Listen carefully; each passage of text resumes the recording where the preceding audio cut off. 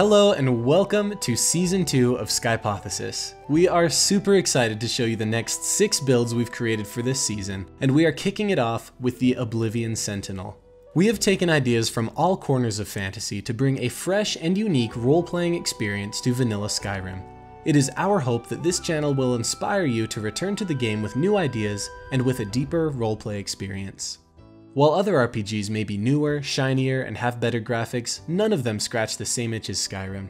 We love pushing this game to its limits, and we want to share our findings with all of you. So, without further ado, we're excited to dig into our next character, the Oblivion Sentinel. The Oblivion Sentinel is a powerful vampire lord warrior who uses an arsenal of bound weapons to cut down any who oppose her.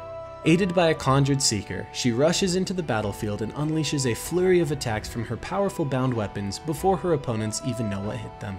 She is also an incredibly skilled archer and tactically eliminates dangerous opponents from afar. Always seeking knowledge and power, she is on a quest to unravel the secrets of Oblivion, Mundus, and everywhere in between. She will even seek out deals with the Daedra to further her knowledge and advance her power. Hermaeus Mora is the Daedric Prince of Knowledge, Secrets, and Fate. He invites the Dragonborn to be his new emissary, and the Oblivion Sentinel embraces this position fully. She hunts down the forgotten secrets in the name of her patron Daedra, and in exchange he grants her the power and knowledge she craves. The Oblivion Sentinel had a boring career as a Thalmor foot soldier. She did not think highly of her wizard counterparts, and it didn't help that her applications to be trained as a Thalmor wizard kept getting denied. She repeatedly failed their entrance tests, and over time it left her bitter. It seemed to her that there would be no end to the monotony of the soldier's life, and she was cursed to spend the rest of her life stuck in the same self-defeating loop. However, her military service did give her good combat experience with bound weapons. She worked for a time hunting down insurrectionists in Valenwood before being transferred to Inquisition teams in Cyrodiil. One day, she received instruction that she was to be reassigned to Skyrim to work under Elenwen, hunting down Talos worshippers. It was, yet again, another dead-end foot soldier position. She rolled her eyes and packed up her stuff. She had 2 weeks to report at the Skyrim embassy. She hoped to arrive early as she wanted some time off to see the sights of Solitude and get to know the city. To save time, she tried taking a shortcut through the Jural Mountains to pass through Helgen and, well, we all know how that ends. Upon escaping Helgen, she takes a look at the mountains and valleys ahead of her and comes to a realization. Nobody in this country knows who she is, including Elenwen. She could fake her own death as a tragedy of Helgen. Gone would be the days of boring campaigns and fruitless excursions. Filled with determination, she sets course for the College of Winterhold to begin her new life. The Oblivion Sentinel is a neutral evil character. Her history as an inquisitor has left her callous, and now she only cares about advancing her own knowledge. She developed a fear of wasting her life away without reaching her potential, so she jumps at the opportunity to become a powerful and immortal vampire lord. For this character, we want to explore the implications of an immortal Dragonborn, and how she essentially becomes the new Miraak. Alduin did not waste time raising dead dragons, and the Oblivion Sentinel has eternity to kill them all and absorb their power and knowledge. Her primary objective is to amass all the hidden knowledge and power she can in the name of her patron Daedra, Hermaeus Mora. Skyrim is a land brimming with secrets waiting to be discovered, and she is particularly interested in the lore of the ancient dragon cult. Her quest has many parallels to that of Miraak. A long time ago, Miraak formed an alliance with Hermaeus Mora, granting him the strength and knowledge to rebel against the dragon overlords and the other dragon priests. The resulting battle found Miraak separating the island of Solstheim itself from the mainland. Similarly, the Oblivion Sentinel's partnership with Hermaeus Mora grants her the knowledge and power which she uses to kill Alduin permanently. Miraak and the Oblivion Sentinel are two bookends to the tales of power and of dragons. Neither are heroes, both are straight up evil, but as Miraak began the fall of the dragons, the Oblivion Sentinel rises to power and finishes the job permanently. When the dragon cult was defeated, the ancient Nord heroes buried and sealed their priests along with their ancient knowledge and power. These locations were locked away using specially enchanted dragon claws. Most of the dragon priest dungeons include a word wall, and we like to roleplay this as the ancient knowledge guarded by the sleeping priests. The Oblivion Sentinel would absolutely seek out this knowledge at all costs. Draugr Deathlords can be roleplayed as additional cursed servants of the toppled dragon cult as well. She will take her time with these quests. She's immortal after all and has an eternity to mass all the knowledge she can. One small piece of roleplay that adds to the experience of these dungeons is to remember that the Dragonclaw doors were locked from the outside to keep the Draugr in. not necessarily to keep intruders out. That's why the puzzles are also easy to solve. Because she desires knowledge, she will spend a lot of time doing the Black Book quests in Apocrypha and acquiring Daedric artifacts. Priority should be given to the quests that send you to different planes of Oblivion, such as Azura's and Sheogorath's quests. She will become Archmage of the College of Winterhold, usurp Harkon's throne in Castle Volkihar, destroy Alduin, and most importantly, assert her place as the most powerful Dragonborn in history by taking down Miraak.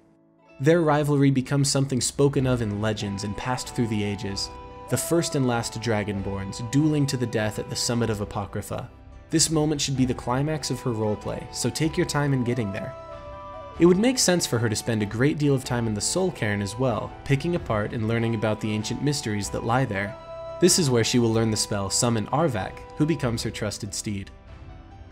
Other relevant quests include Forgotten Names, Waking Nightmare, Unearthed, The Wolf Queen Awakened, and Forbidden Legend. One fun piece of the Oblivion Sentinel's roleplay is collecting every book in the game.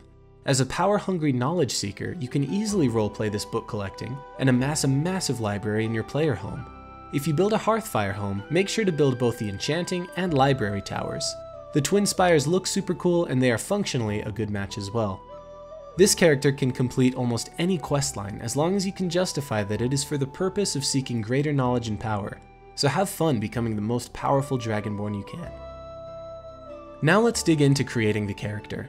Her armor ensemble was chosen both for functionality and aesthetics. She has her own unique flair, but the tentacly creepiness of Hermaeus Mora is still represented in the armor. For her boots, we will use Azidal's Boots of Water Walking. There is nothing cooler than walking calmly across the water and into a camp of unsuspecting bandits. You can only imagine the look of terror on their faces when they notice your vampire eyes emerging slowly out of the fog above the water. Make the most of these unique boots. She will also wear Ancient Nord gauntlets that you will enchant with Fortify One-Handed and Fortify Archery, Thalmor Hardened Armor, enchanted with Fortify Health and Fortify Conjuration, and finally, the Ancient Helmet of the Unburned for that sweet 40% fire resistance to counter being a vampire. This can be found in a side room in Labyrinthian, so don't miss it. The antlers present on the female variant of this helmet look so cool combined with the Thalmor Hardened Armor. She truly looks like a being that watches the distant horizons on a plane of Oblivion. When your enchanting is maxed out, you could look into enchanting your own helmet, but we felt this unique variant was plenty powerful. For auxiliary gear, you will want to enchant a ring of Fortify One-Handed and Fortify Archery, and a necklace of Fortify Conjuration and Resist Magic. The Oblivion Sentinel summons her weapons from the planes of Oblivion. She will use a bound bow for ranged enemies, and dual wield a bound dagger and sword combo for close range fighting. Be sure to keep your bound dagger in your left hand. This will increase the speed of your dual-wield power attacks dramatically. In addition to increased DPS, the asymmetrical look of the conjured blades is super cool. She will also summon a Seeker from Apocrypha to aid her in combat. When approaching these creatures in Apocrypha, they can sometimes be seen reading books. This suggests that they are actually intelligent creatures. We imagine they fill a similar role to the knowledge-seeking foxes from Wan Shi-Tong's library in Avatar: The Last Airbender. Per the Skyrim wiki, they technically have the water walking ability as well, so they'll float alongside you wherever you go. They are one of the tankiest non-undead minions in the game, so they're great to have around to distract and draw enemy fire. They alternate between a weak absorption spell and a decently strong damage spell that also staggers, so they're an extremely versatile minion to have around. Each black book contains a location where you can find a Conjure Seeker spell tome, but you need to have your conjuration skill above level 40 for it to spawn. Being a vampire grants you access to Vampire Seduction and Embrace of Shadows, which will be used situationally in place of the Schools of Illusion. Because we have perked 2 offensive skill trees, One-Handed and Archery, we don't have the flexibility to add too many other skill trees until you reach a much higher level. Her desire to seek knowledge will encourage you to dive into other schools of magic once you begin reaching higher levels and have maxed out your combat skills. For Shouts, her power-hungry nature will drive her to collect all that she can, and she will use them all depending on the situation. The ones we most frequently used were Unrelenting Force, Whirlwind Sprint, Marked for Death, and a Dragon Aspect. The Oblivion Sentinel will make the most of all the Black Book powers she can. The powers that we have chosen for her roleplay are Dragonborn Force, Secret of Strength, Mora's Boon, Seeker of Might, Lover's Insight, and Black Market. For her stats, we recommend spending the first 10 levels on Magicka. Once you have 200, you can start a ratio of 2 health and 1 stamina. We recommend using the Lady Stone, as the health and stamina regen is just too good to pass up for vampires. By the time you hit level 40, you will want the following perks. In archery, you will put all 5 in overdraw, eagle eye, 1 in steady hand, power shot, quick shot, and bullseye. In one-handed, you will put all 5 in armsman, both in dual fury, dual savagery, fighting stance, savage strike, and critical charge. In enchanting, you will want all 5 in enchanter, insightful enchanter, corpus enchanter, and extra effect. This will allow you to scale up the damage of your bound weapons and to enchant your armor to counteract the detrimental effects of being a vampire. In restoration, you will take novice restoration, apprentice restoration for fast healing, regeneration, and necromage. Necromage is crucial for any healing spell using vampire. Finally, in conjuration, you will want the novice through adept perks, mystic binding, soul stealer, and oblivion binding. If you plan to play past level 40, you will definitely want to perk restoration a little heavier so you will have access to more powerful healing spells. You can also branch out into other schools of magic, along with perking heavy armor for extra protection and utility. As it stands though, the Oblivion Sentinel is very powerful at level 40, which is about where a build begins feeling complete. We usually play on Adept or Expert, but we played this build on Master difficulty with no problems at all. And now moving on to our favorite part of every build, the special moves. First, we have Blade Dash, which is the Black Book ability Seeker of Strength, combined with Whirlwind Sprint and dual-wield power attacks. Unhindered by stamina, she can quickly close gaps and unleash a flurry of unending power attacks. Next is Mora's Deception, which is Conjure Seeker immediately followed by turning around and using Whirlwind Sprint backwards, then follow up with Embrace of Shadows. If you do the 3 moves in quick succession, it gives the illusion that you have swapped places with a Seeker. Use this to confuse enemies and get yourself out of sticky situations. Finally, we have Cataclysm, which is Blood-Cursed Ariel's Bow followed by Stormcall, and then Vampire Lord Transformation. In our opinion, this is probably the absolute pinnacle of dark destructive power in Skyrim. Darkening the Sun will remove the negative aspects of being a vampire during the daytime, and you can cause even more havoc by using Vampiric Grip to pull enemies towards you and then toss them into the dark sky to be blasted by the storm. And with that cataclysmic finish, we are ready to end off today's build and the first episode of Season 2. We are super excited for the rest of this season, and we have some very unique character builds coming your way. We truly believe that Skyrim has near unlimited roleplay potential, and we try to make the perfect combination of playability, aesthetic, and roleplay to come together for a fun Skyrim playthrough. If you like what we do, please consider liking and subscribing to keep the magic of Skyrim alive.